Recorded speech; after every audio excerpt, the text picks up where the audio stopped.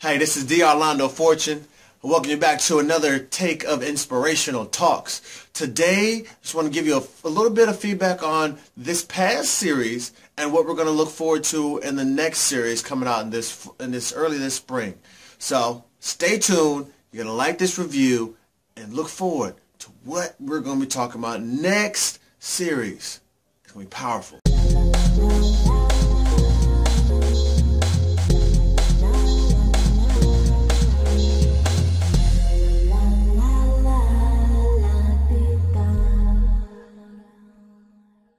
Alright, so again, all you no-doubters out there, I thank you for staying tuned to this whole series and just changing some things in your life as we continue to move towards a life of no doubt, just blessings. You see, this last series we spoke about action. So we talked about some real things. What are real things? That is reading, experience, associating, and listening to real things, because that's what real life is about. It's always about changing and growing and getting around the right information and getting around the right people to move you in the direction that you want to move in. Because real life ain't about sitting still and just watching TV all day, man, or listening to music videos or staying on YouTube videos. Unless you're watching my videos. If you're watching my videos, we're good. But real things is about, again, getting into some good books, getting some good information in your head in whatever area you want to move forward in your life. It's about associating with the right people who are doing the right things in their lives, that are always uplifting you, that are being around people that are life enrichers. And then also listening to seminars, to going out here to speakers, whether that's your reverend or pastor or whatever religion you may be about, or going out and just listening to some old folk or some people in business who have some experience, just getting around those people. Now, the next thing we also talked about is the DARE principle. That is, what is the difference between a dream and real experience? The difference between a dream and a real experience is taking action. So I dared you to take action on one thing in your life that you wanted to have changed. Take action on that thing. I dare you to do that every single day. I know the dare was one just that day. Now it's something you have to do, is make it a habit of taking a dare, on taking action on something that you want to have changed in your life. Taking that dare every single day. So you're going to be scared sometimes. Yes. It may seem daunting. Yes. But do it anyway. Just take action. Okay. And that we also talked about getting out of comfort zones. You see, we talked about what box. Remember that? What box? You know, there's no point of being worried, stuck in yourself in a box. What box? There's no box to be worried about. Got to get outside of our comfort zone, because those things that we want are just outside of our comfort zone. We got to stretch ourselves in order to get there.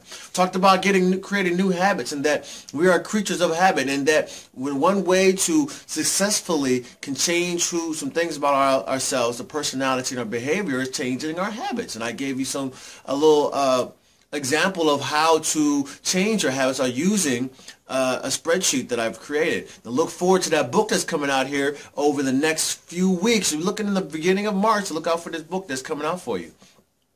Specifically talking about some of these life-changing habits, and focused around being able to change habits and using this spreadsheet, and how powerful it is just to track those things in your life. Because again, the next part we talked about is what you track has an impact.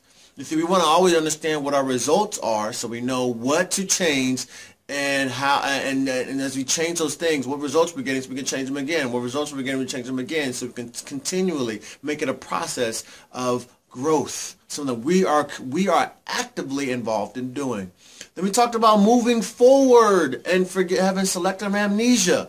You see, we gotta stop reaching back into the mess. Remember the baby, my daughter, reaching back into the mess as I was changing her diaper, and to say, no, don't do that.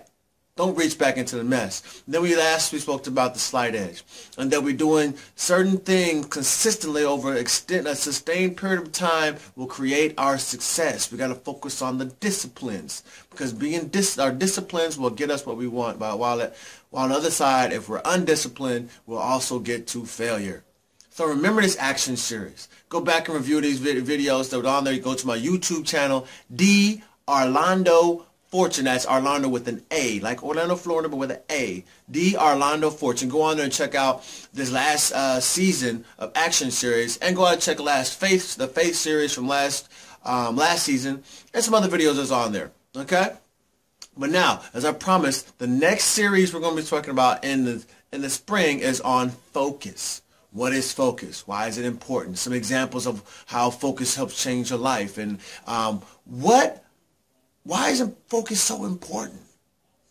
Because we can start taking a lot of action sometimes and just get sporadic and just consider ourselves being busy, but not focused on what it is that we really need to get done. There's certain activities we need to do in order to accomplish our goals, not just busy work. So next series is on focus. I look forward to talking to you again. All you no doubters out there, keep coming back so we can help get you to a life of no doubt, just blessings. Because you can have all those things that you want in your life. God wants you to have them if only you believe. I love you.